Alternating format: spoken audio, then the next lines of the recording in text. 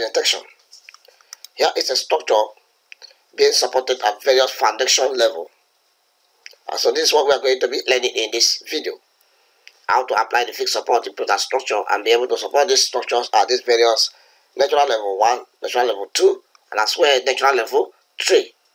And so before you should go into this, you will have to carry out the soil test if your land is as undulated as you are seeing in the image here. So you carry the soil test to be sure that the land is stable enough for you to support your structure. Okay, so let's dive into Protastructure so we see how we can make this possible successfully. Stay tuned. So here we go in Protastructure. You can see what I have done right here. Okay, so I will be enabling a new project and I will show you how to actually apply this foundation at what level. So if you check very well, over here I have up to story 6 right here.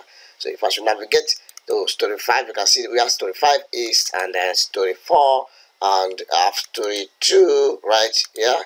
Okay, story 3, story 2, okay, and then I have story 1 right there, just like this. Okay, so you see where the green line is at story 1, okay, is the natural ground level, okay, at this particular level. Okay, so and then when you come down, you see the foundation depth right there. Okay, the same thing applied. If I should navigate to story 0 right there, okay, story 0, you can see the natural ground level where the green line is. Beneath the green line is the depth of the foundations, you can see. Okay, so now for us to achieve this, I want to be enabling a new project because we're going to run analysis to see if there will be any error, and then we will insert the footings successfully.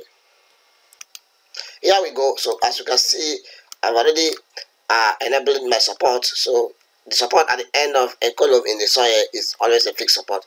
Okay, so that has been applied to all of these columns. Okay, but in this case, these two columns, this one and this one, all right, I wanted to have the same height with this particular one, the same depth of foundation with this particular one. Okay, so after you have done with your modeling, okay, depending on the terrain, okay, I will just show you how you can actually apply a fixed support successfully. So for instance, if I have these two columns selected, I can select the first one with the shift key, select the second one. If I right click, I can click on properties. All right, so in the property dialog, this dialog right here, what I will do, I will navigate to this support type. This support type I select here. I can come to this edit wise and then click right there, select these provisions. I will change the support to none. All right, so we have default, we have support 1. The support 1, I created it on my own, which I will show you in this video how to create a support. Okay, most of these things I've taught my students who are at advanced and master level in the use of this program. So you can also join us, okay, for that program. Okay, so you will know the nitty-gritty of Protastructure. So now I will make it none. I'll select that none. I click on OK. See, so once I click on OK, and now I have to close this dialog. So if you check those two columns, you can see there is no more support on it. So I want to extend these two columns so they get this depth of this particular first one here. Okay, so this column at this particular row or column is going to be at this depth. All right, then this will be all of this will be at various another depth entirely, and then this is the first depth. All right, so we get these two columns as well selected. Only control key to select the two at once. Right click, property again. So for me to extend that, I'll come to learn story, edit story, and then instead of 1, I'll key in 2. I click on OK, and then after which I close. So now this story, these columns now have actually attained the height, okay, the depth which I intended. All right, so the foundation depth that we have at this particular point also affect all of these other columns successfully. So let's confirm the foundation depth. If you select in this story, right click and then click on the edit story. So in the edit story dialog, I have a foundation depth of 1200 millimeters, and I have a bottom story level of 450 millimeters. Okay, so all of this altogether will give us about 1650 millimeters, which is the total depth. Okay, so now that is the foundation depth that you are seeing. I'll click on yes options to have that saved successfully. So at this point, I want to be applying or assigning supports to this to the end of this column. Okay, I want to be assigning support to the end of these two columns right away. Okay, I will show you how to create support in a minute. So I will select these two columns, right click, I'll right click and then click on its properties, and then I will navigate to support type, select it right there, and then I click on the color wise settings, and I'll select support 1. Okay, now we have default support, we have support 1. All right, default support is the support that come with the program. Okay, so that one you cannot use it at that various level, okay, of the foundations. Okay, that one is used at the normal level, which is this level that you're seeing. Okay, so but this other support, the support 1 is the one I created, which I can use it for any other level at all. And as well, I can create more supports, like give it a name support 2, which I will do that so shortly. But at first, we get this selected, and then select these provisions, and then in there we select support 1, which is the one I created. Click on OK. See, this has been fixed already, okay, in the soil, okay, and the foundation depth is being applied to that column successfully, which if I navigate to that level, that should be level 1. Okay, so you can now see I'm having my foundation depth, and then the ground level is where the green line is. Okay, so at this point I want to be showing you how to create support. Okay, I've shown you how to apply it. So how do you create support? What you do, you want to create a support, you will need to you have to navigate to the modeling tab. I want to save this project first. Okay, this project is saved now. I'll navigate to the modeling tab. In the modeling, see support type, click on that. So there will be a dialog, so you can see this dialog support type definitions. Okay, I've already defined one, which is this support 1 right here, and it is fixed. Okay, you can see the pin and the roller support, so it all depends on the support that you want to use. But before you add, click on this add to create any support name. Okay, you have to first of all select the restraints. Okay, these are the restraints. Okay, so if maybe I wanted to create a pin support, I'll first of all select these 2 restraints. Okay, so I'll have this selected, and I click on the add button to be able to create and assign name to this particular pin support I have selected. The same thing applicable to ruler support. So the support at the end of a column in the foundation is a fixed support, so I will have to select these 2 fixed support and click on add. So once I click on add, you can see support. I will just say support 2. I've already have support 1 right here. Support 2 is this one that I've created. Okay, I click on the OK options. So I have created this support 2, and this is a fixed support right here. Okay, so this is how to create a support. You can also rename it by selecting it and click on the rename right there. So you can give it another name if you wish. Okay, if not, you leave it the way it is successfully. So I've created a fixed support right away after we click on the OK option. So that support I've created, for instance, I want to use the support here.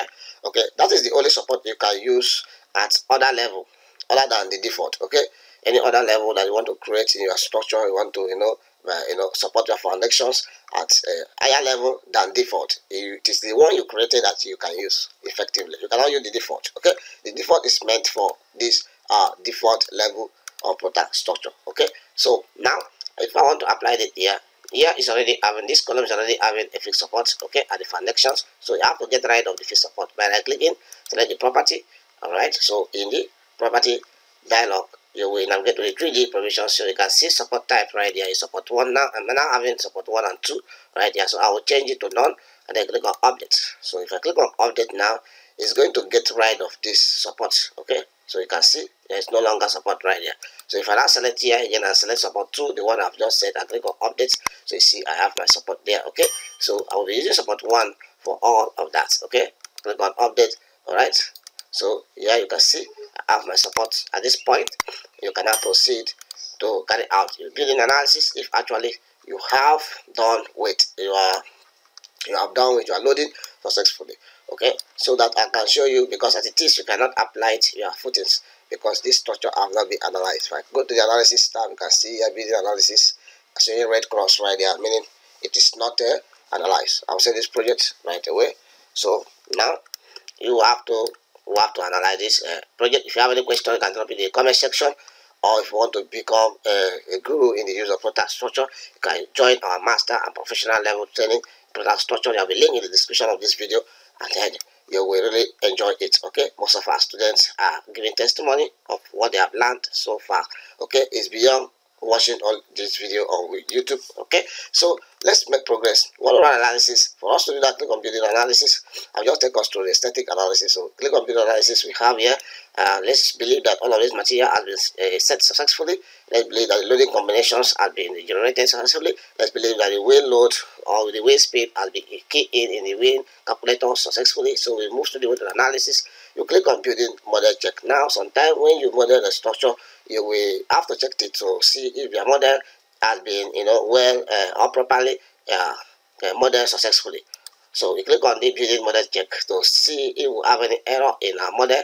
Okay, so as you can see, numbers of error in this model is just 0. Okay, we wouldn't have any error in this model. So, meaning this model is very, very okay. Okay, even with the variations in the foundations and coverage. Okay, the model is still okay. Meaning this is the right way for you to apply this kind of variations in Protastructure. If it were not the right way, you could have been seeing some errors message as we check the model. Okay, so at this point, click on the building analysis. Okay, so once click on build analysis, don't forget that this is Protastructure 2022. Okay, so we want to just run analysis. We only want to analyze and design at once. Okay, click on building analysis. So we will observe through the building analysis and see if there will be any error. So you just have to be patient for just some seconds. Okay, the analysis will be over. All right, so building analysis is in progress. All right, let's see what happens. Okay, although our foundations anchorage differs in level, okay, and then we are running analysis. Let's see if that will pull some errors or will pull some warning on this model. Okay, if it pulls some errors, you will now have to know that yes, this is not really correct, but I know that yes, what we have done is very much correct, and I believe strongly that we won't have anything like error. Okay, so let's wait for some minutes for this analysis to be over. All right, so you can see building analysis completed successfully, and then relative story draft certified limit in both direction 1 and 2. Okay, so we didn't have any issue. Everything is fine with this structure at this point. We may not necessarily go into our build. Let's look at the foundations. So despite the fact that it is at this level 1, you have these foundations, and then it is at level 2 that you have this other foundation. When you want to insert or carry out your pad footings, you need to go all the way to level 0. Okay, you have to go to level 0 just at this level to be able to apply your pad footing successfully. You don't apply it at the level where you have the foundations. Okay, you go to level 00, which is story 0 right there. Okay, so now having gotten there, we navigate to the plan view of story 0, which you are going to see all of this column. Okay, you can see all of this column. Okay, these columns are not at the same level, but you might find them at level 00. Okay, when you want to carry out your foundations design. Okay, so at this point you can now select the columns. Okay, you can hold the control key to be able to select multiple columns. I only want to design it one by one, so it will not take us much time. So I will select all of that. Okay, I will select all of that. I will right click and then I'll select insert pad footing. Okay, so insert pad footing dialog is button. Here is the dialog. I just want to design all of the footings at once. All right, so you see how this works. I will select redesign all and click on design all. Okay, so this will take some seconds, and then the whole of the footings will be designed successfully. After some seconds, the whole of the footings will be designed successfully.